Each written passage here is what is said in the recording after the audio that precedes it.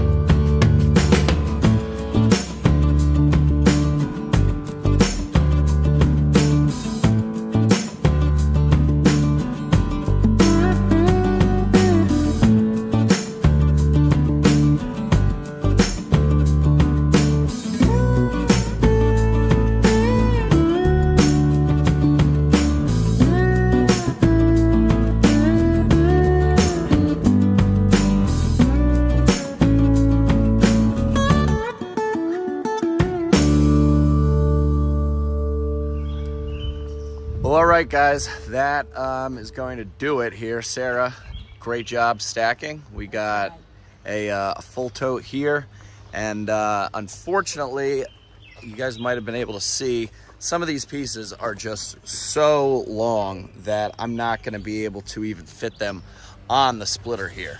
Currently, I have it in the 20-inch increment here, I believe, for the restrictor bolts. If I went to back here, it'd be 24 inches, but I don't want to go through having to unbolt those and everything. So I think I'm just going to these last, you know, I don't know, 30 or so rounds. I'm going to probably make a cut on with the chainsaw and just kind of eyeball it, and we'll end up with a few more cookies added to the cookie pile, the chunks.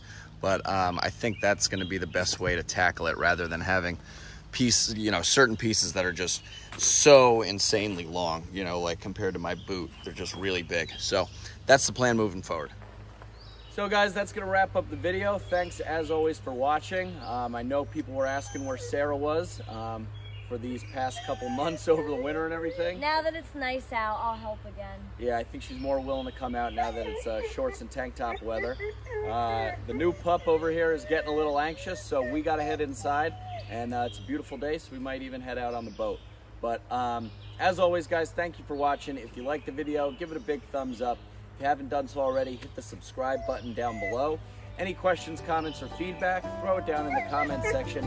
Don't forget to get your Dude Ranch DIY gear on the link down in the description.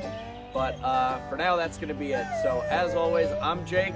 I'm Sarah. This is Dude Ranch DIY. Thanks so much for watching. We'll see you here next time.